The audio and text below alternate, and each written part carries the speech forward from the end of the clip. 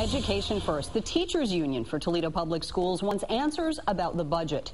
Members of the Toledo Federation of Teachers protested this afternoon in front of the Board of Education building. The union claims the budget deficit is now $39 million and more teachers will lose their jobs. And she has proof. I believe that if anyone's disputing them, they don't know the numbers. These are not my numbers.